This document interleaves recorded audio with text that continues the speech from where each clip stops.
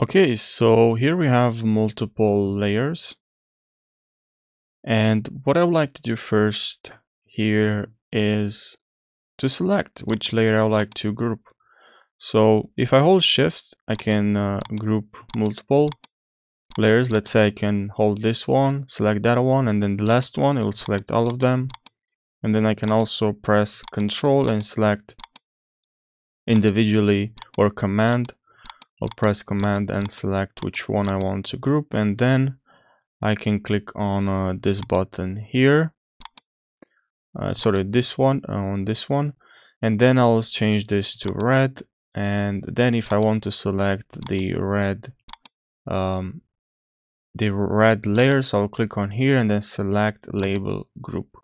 Very nice. Now if I want to group them, I can right click on this and then select here precompose. This will group, or you can also go to edit here, layer, and then here you select precompose, or use the shortcut Shift Command C. So let's use Shift Command C, and now we have this.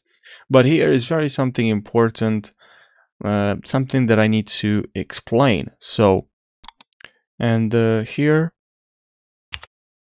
in After Effects, when you create a new composition, it's kind of like a nested project within your main project out of selected layers. You can think of it as creating a sub project within your main project.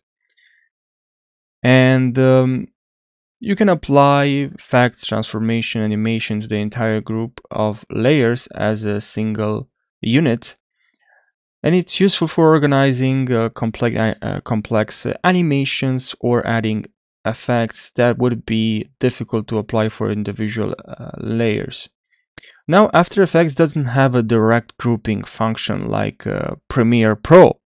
However, you can achieve a similar effect by using what I just showed you here, which is this one, Precompose. And now we click on OK here. You click on OK, and now we have a new group or a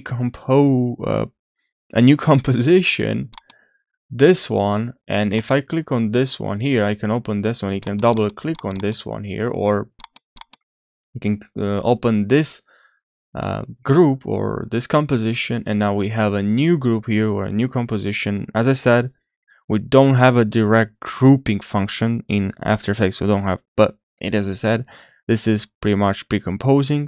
So yeah, this is now our group here with, I'm going to use this group just for you to understand, with all the layers here in After Effects. I hope you found this video helpful, saved you time, and you learned exactly what you needed.